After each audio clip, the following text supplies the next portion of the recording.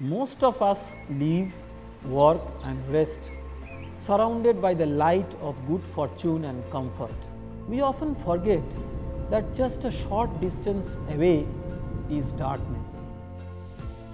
And in that darkness, there are many more people who do exactly the same without the benefits that we all have. It led me to ask, am I dedicating myself and my passion in science to do something to improve the lives of people?